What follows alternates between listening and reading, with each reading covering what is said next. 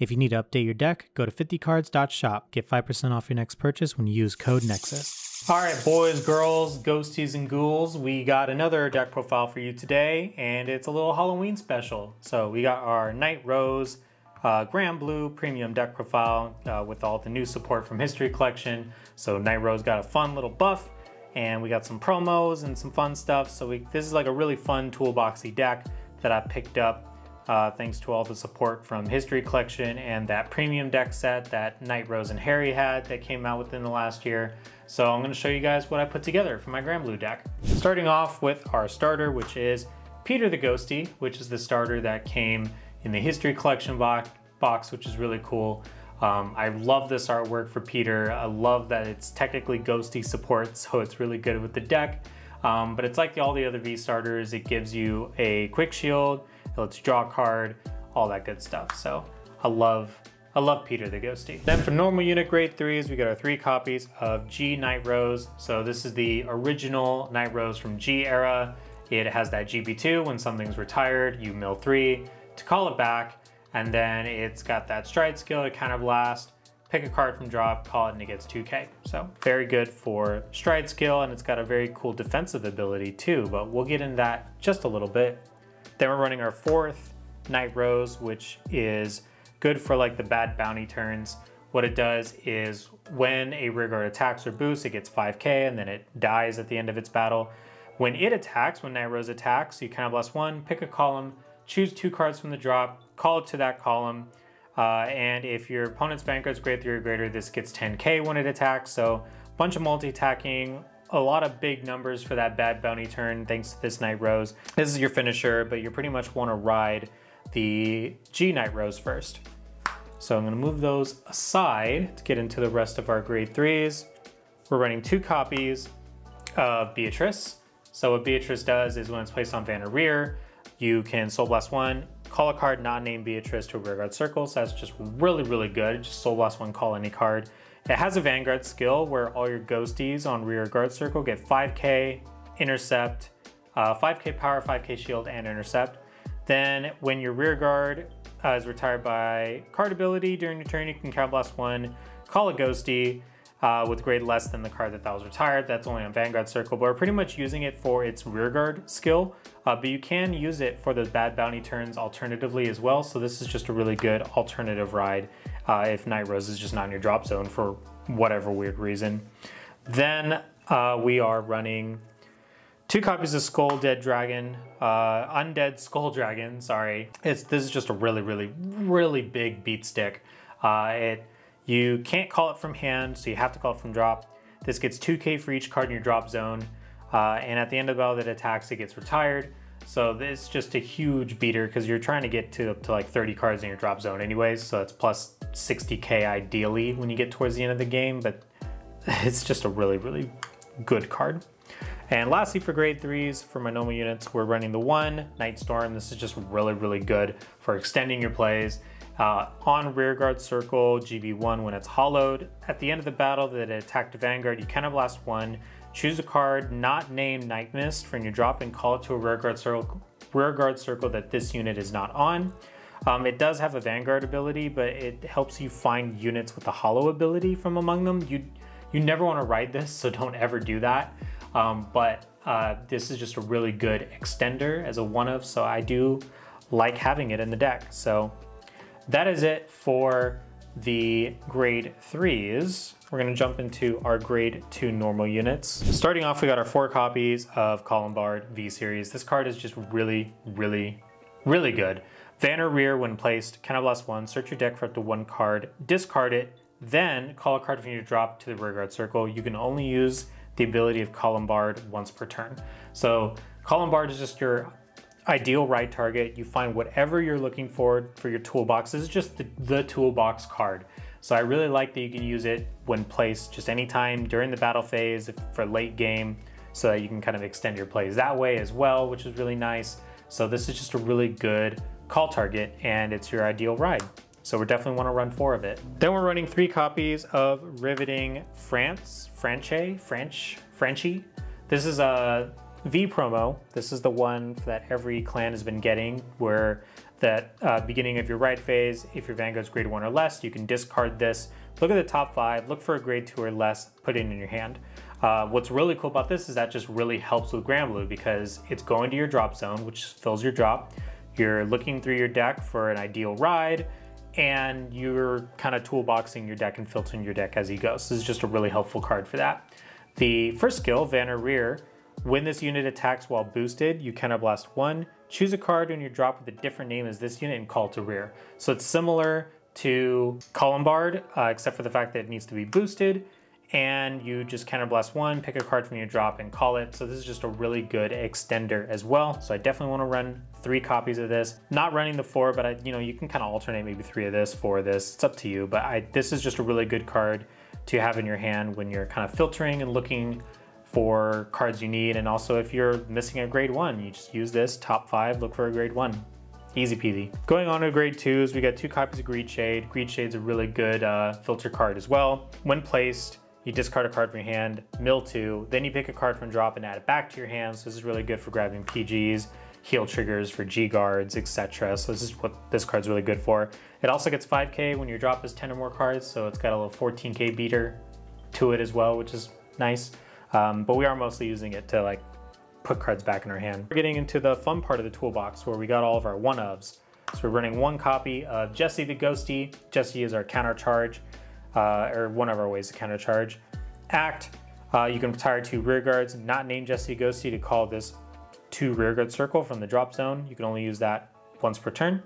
When it attacks, it gets 5k, and at the end of the battle, you retire it. And if you do not counter charge, you can counter charge with the skill of Jesse. That's if you haven't already used Jesse's skill once already. So good for like if you just need 1 more counter blast for like, Night Storm or something like that. Jesse's really helpful for that because you just pull it out of the drop. Then we got our Skeleton Cannoneer, which is really, really funny because it works really well with Nightrose's GB2, where if this is on the rearguard sword, when it's on the rearguard circle, if it gets retired, you can call it back out with Nightrose, so then you can kind of disrupt your opponent's plays. What it does is when it's placed, you counterblast 1, choose one of your opponent's rearguards and retire it, and if this unit is placed hollowed, you can draw a card. So hollowed, it's got that little keyword where, when it's placed on weird, if you declare that it's hollowed, it just dies at the end of the turn. So this is just really good for that, for disrupting opponent's plays. You could also call this out with Beatrice, using a Negra Lily, which is really, really funny. So that's just another thing you can do. So, I really like Skeleton Cannoneer. Then we got our 1 Stormride Ghost Ship. In your hand, you cannot call it normally, so you can't even call it to the card circle. But when it attacks, it gets 15k, and at the end of the battle, you draw a card and retire this unit. So you just ride Columbard, filter this, call it back out. You got a 24k beat stick, your grade 2 turn, which is nice. So this is just a really good card, and it's a free draw. That is it for the grade 2s. Starting off with grade 1s, we got our Tommy the Ghosty Brothers, which is our grade 3 searchers. So it's the one where when it's placed on Vanguard Rear from hand, look at top 5, look for a grade 3, add to hand.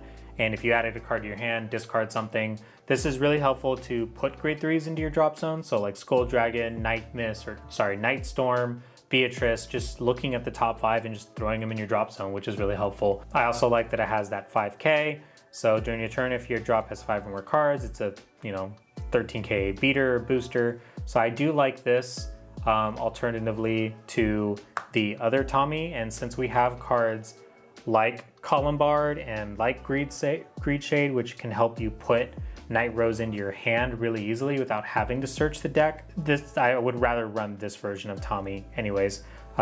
This deck is just so toolboxy that there's no need for the other Tommy in my opinion. Then I'm running 3 copies of Negrabone. It's Act, drop, discard a card from your hand, then you put this at the bottom of your deck. You call a grade 1 from your drop to the rearguard circle, but if you have 10 or more in drop, you can call any grade instead. So what you do with this is that when you get to the point where your deck is super, super low, and you've got like maybe, 5 or 6 cards left in your deck, you have all 3 copies of your Negrabones in the drop zone, you just use all 3 to put them at the bottom of your deck so you know that the bottom 3 cards are not triggers, and then you build a board, and then you are able to perform all your drive checks and all your skills without worrying about deck out. So that's what Negrabone's for. It's just to prevent deck out, and it's really helpful. And I was running 2, but I got really scared and almost decked out with the 2, so I'm running 3 just to be safe. Getting to our 1-ofs, 1 copy of Skeleton C, Navigator, Act, Rear, rest 2 of your rear guards. You can include this in itself. Discard the top 5 cards of your deck. So what I really like this is just kind of like drop zone ramp. So you just rest, you know, and rest another rear guard, mill 5, and then, you know, you got some cards to work with there.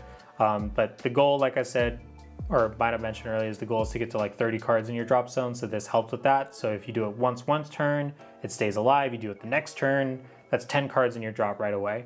Some people are running 2. I was doing that at one point, and it was kind of funny. But just for the sake of consistency and space, I dropped it down to 1. But I still think this is a really helpful card to kind of help ramp your drop zone. Then we got our 1 copy of Sleeve Tugging Bell. This is a D series card. What it does is when this is placed on rear, you put all your cards that are bound back into your drop zone, and this gets 5k for each card. So this is really mostly for the Narukami matchup against Vanquisher. So if all of your cards in your drop zone keep getting bound, you call this out and then you put them all right back into your drop zone, which is kind of helpful. Then we got our 1 copy of Hanali because, you know, Hanali is just a crazy card. It's got that cool errata where the same effect where all your rear guards cannot attack the Vanguard during the 5th battle of the turn or more. So that's just for all players. They have to pay a counterblast if they want to attack, so it kind of helps where, you know, your opponent has to pay extra costs. It also has that act ability where you remove this unit, and your opponent, until the end of your opponent's next turn, they have, when it's the 5th battle or more, and your opponent's rear guard is attacking your Vanguard, they have to pay a counterblast when they attack. So this is just to be able to search it out, and if your opponent's in a tight spot, you just pull this back out in the rear guard circle, use its ability, and then, you know, go from there. Toolboxy deck, so we might as well run it. That is it for the grade 1 normal units. We got our 1 grade 0 normal unit, which is Grenache. This card is insane for counter charge. It has Hollow, and it has GB1 when it's put in the drop zone from rear due to the effect of the Hollow ability, you counter charge 2. So what you like to do with this card is you have it on rear hollowed, you're on Nightrose, Hollow activates, this dies, you counter charge 2.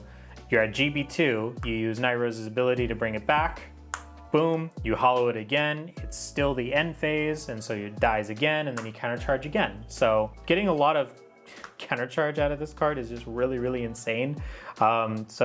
This card is just like too good not to run. So yeah, it's been around for a while. Since this card's been out, it's been crazy good. This was also the starter for the Nightrose trial deck. Fun fact, if you didn't know about that. So these two have been together for a really long time. So now we're getting into the trigger units.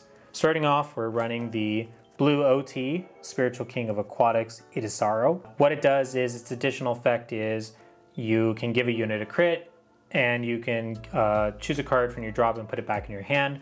The reason we're running this instead of the Stoicheia overtrigger is because the Stoicheia overtrigger forces you to draw an extra card, which is kind of scary sometimes. But they both give an extra crit. The Stoicheia one does give a front and does heal. Like it's nice, but the extra draw does scare me sometimes when I'm doing like close to my like end game term and I'm triple driving and then I get an OT and I'm like, oh no, I have to draw 2 extra cards off of this. Help. So, but I do also like that this helps you put cards from your drop back into your hand. And since you're toolboxing through your deck and you're filling your drop zone, that comes in handy as well. So I do like the Idisaro. Critical triggers, I'm running 3 copies of the Errata Rampage Shades. So this is the one where if you damage check it, it counts as a draw, so you can draw a card. When your Vanguard with Nightrose in it, grade 3 or greater Vanguard, with Nightrose in its name attacks, you can move this to the soul, draw a card, and that Vanguard gets 5k. So that's still really good. The reason I'm running the 3 is because I'm running 4 copies of Rampage Shades, so 3 of the G1, 1 of the Sentinel, so it's got 30k shield. We're doing this because instead of running a lot of draw PGs, we're running Sentinel crits and just a few draw PGs. Continuing on to the crits, I've got 2 copies of Chad the Ghosty. It's the one where when you're paying the cost for Stride, it counts as a grade 3, and it's a Ghosty, so that's pretty cool. So it does come up every now and then where I want to discard it for stride, but it's also a toolboxy deck, so if I want to put it back in my hand, I can. So it helps, and it's a crit. Then I'm also running 2 copies of Rough Seas Banshee. This is the G Arrow one. So what it does, it has the act ability, you put into the soul. If you have a Granblue Vanguard, you draw a card. It only gives 5k power and it has 15k shield, so we don't want to run too many of these, but it's still really helpful because it's filling soul. You get to draw a card, which is kind of helping you filter through your deck, which is nice. So it's still a pretty helpful card, and a crit is a crit. We got 2 copies of our draw trigger, which is Gust Jin PGs.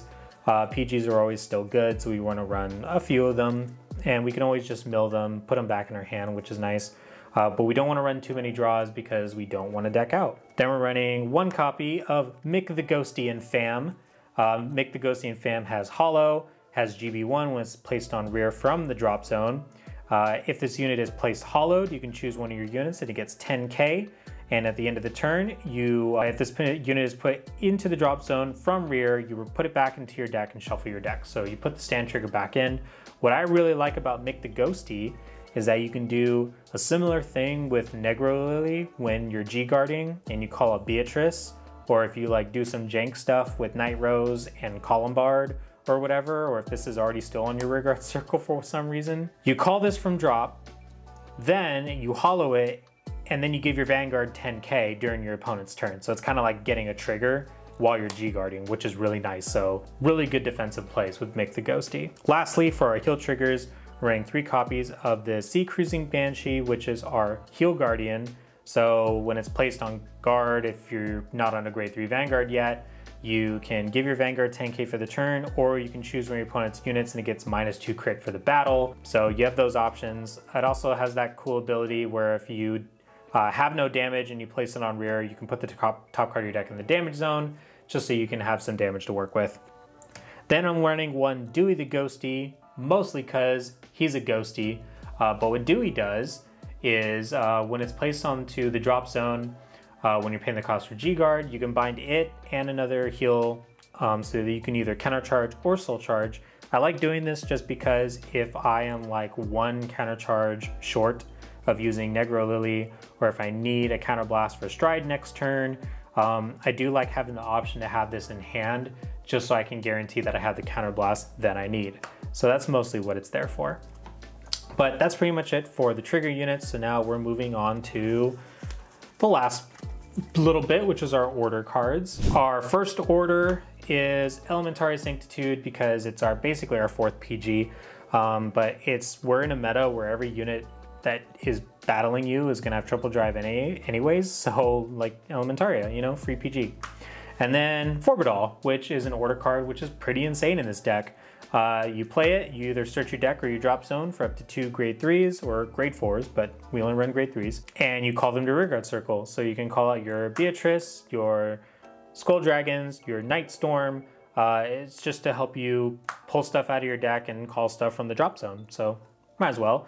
And you can add this back to hand thanks to Greed Shade. So if you haven't used it already, Regali's pieces are pretty good. So I think this is a really good addition to the deck. All right, so now moving on to the fun stuff, which is the G-Zone. We got 2 copies of Bandit Rum. This is the old version, not the errata. So I will go ahead and give you a quick summary of what the errata is. It's main phase.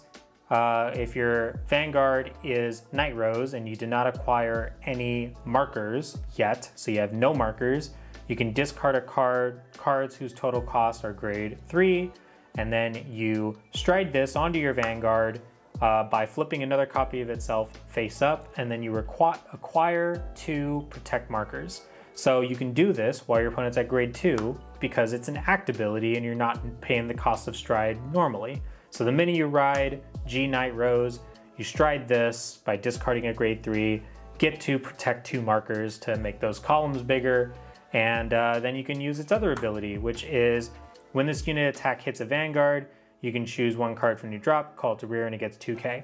The cool thing about these errated cards is their ability for when they hit, activate even if they don't hit. So the ability is gonna go off regardless. Thank you, erratas.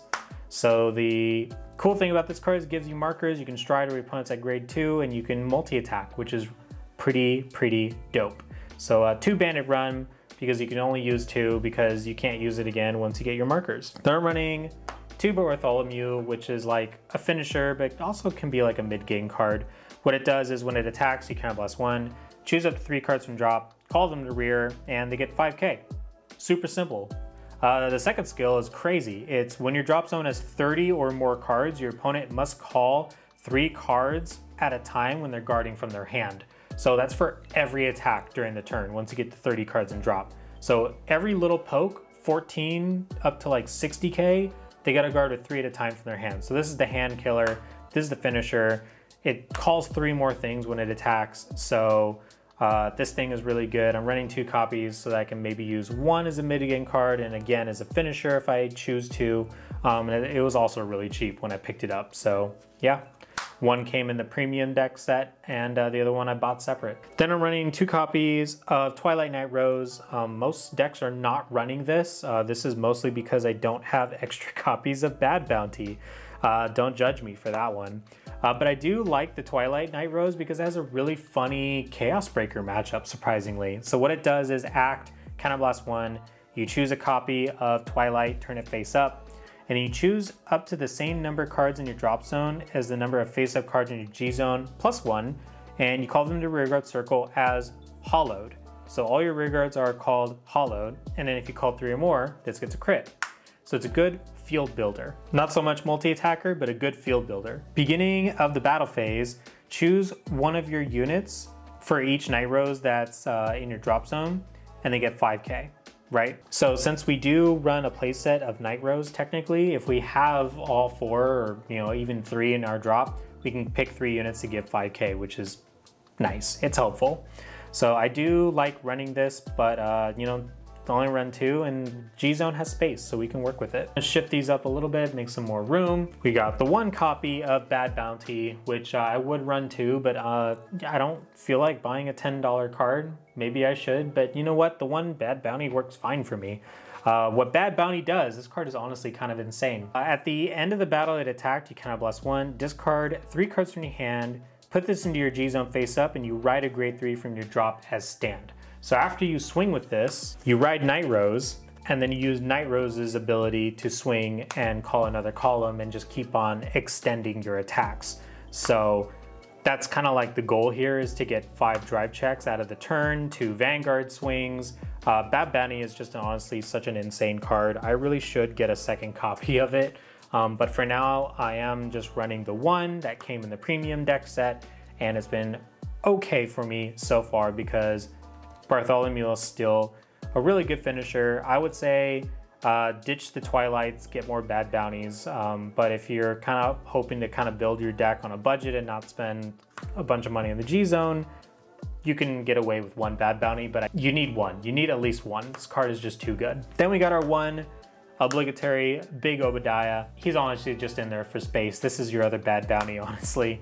Counterblast 1, turn anything in your G-Zone face up, search your deck for up to 5 cards, put them into your drop zone, shuffle your deck, call up to 2 cards from your drop for each face-up card in your G-Zone, and they get 5k. So this used to be like your first stride, but now that we have Bandit Rum, it's like, oh, well, like, what do we do now?